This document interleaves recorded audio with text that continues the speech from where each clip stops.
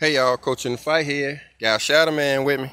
And in today's video, we're going to be talking about leavening and getting prepared for the Feast of Unleavened Bread. Today is Passover, and today is the day that we're instructed to get the leavening out of the house. But if you follow our channel, you may have noticed the video we put out earlier today talking about leavening. Now, it was from an Old Testament perspective. It touched on the Messiah a little bit, but let me show you something right here. This is up in Matthew chapter 16, where we're talking about the Pharisees and the Sadducees. And then you come down to about verse 8. And you see the story of the Messiah instructing the disciples about what leavening truly is. And this is what I believe leavening is. Sure, you have the Old Testament side of it, you know, just like you have the lamb and you have something to do with the fermentation as far as the unleavened bread part. But in the New Testament, like we said, the Messiah, he came and he introduced something else in this verse that we're looking at here. Pull it back up for you. He says in verse 11, "How is it that ye do not understand that I spake it not to you concerning bread, that ye should beware of the leavening of the Pharisees and the Sadducees?" So he's telling us here that leavening is associated with the Pharisees and the Sadducees, which were two of the sects that was around during the time. You also had the Essenes and what they call the Zealots. Now, the Zealots were people that wasn't going to tolerate the Romans at all. So they were just going to make war, and they were never going to be at peace. The word zealot, I guess, comes from the word zeal. But then you have the Essenes, who, from what we understand, I don't know if it's a rumor or not, but the Messiah hung around with the Essenes. And so they're not mentioned here in this as to what leavening is.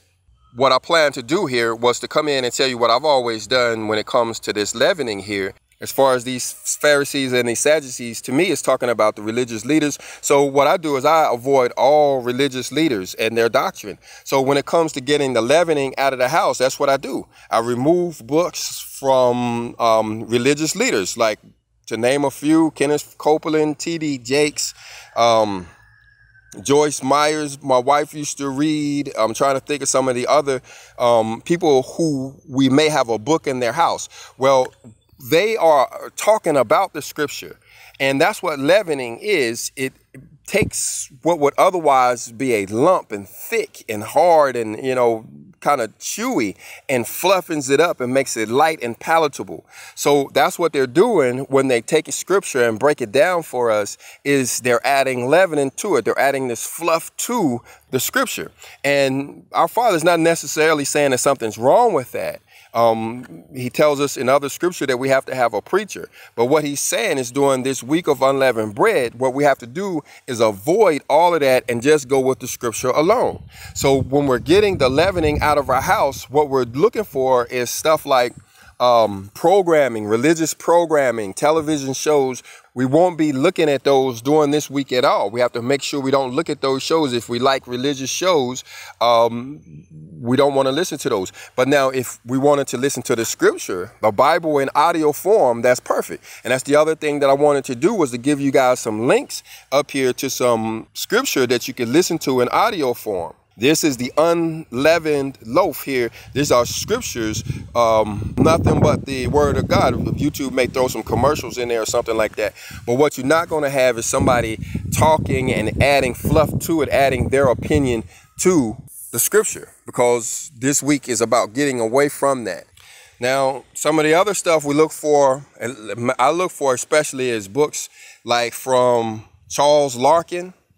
That will be leavening, because he's talking about scripture. He's not a prophet, but, you know, it's a very good book. So I'm going to bring it back in the house after the feast is over, just like I will Josephus. He is a historian, a very good historian on biblical history. So I'll bring his book back in, but it's actually talking about scripture. And so there's some errors in the book of Josephus, just like in the book of Charles Larkin.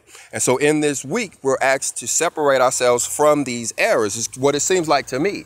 It's like we're in a period of time where our Father is one to bring us the unadulterated word of God to fill us up kind of for the rest of the year. It seemed like to me, like 1 week, it's like we're in the reserves where 1 week we're expected to read his scripture, and then for the rest of the year, it's all right. We can start to enjoy the leavening again. You could come back to your favorite YouTube channels, or you can go back and get your books back. But as an end result, one thing that I've learned is people, a lot of times they don't go back.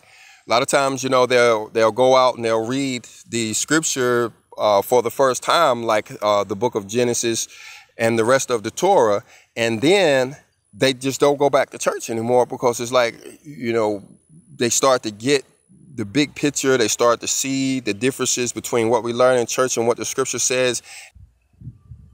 And I almost forgot to add emphasis to this part, so let me go ahead and talk about it here. And that is Easter Sunday. No matter what we do in the Feast of Unleavened Bread, whether we know what we're doing, whether we're new to the faith, whether, you know, we think we have it all down pat, the one thing that we all must avoid is everything Easter, anything associated with Easter. No eggs, no going to church, especially no listening to ministers talk about Easter. You don't want to listen to any ministers at all, not even coaching the fight, but you definitely don't want to be associated with Easter during this week. So whatever you do, don't find yourself down at church on Easter Sunday. Some people don't return, but that ain't what the scripture's saying. It's saying is that this is a week-long celebration. So everything can return to normal if you want it to.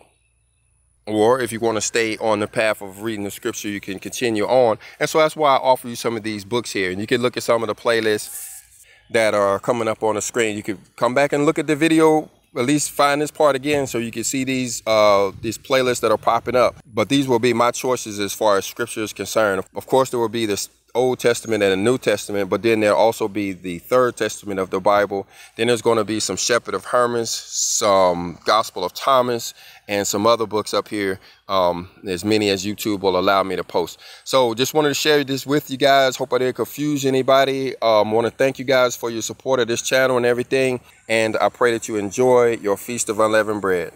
And I say I'm going to start adding bloopers to this video. As I was editing, I noticed that you guys will see my feet down here.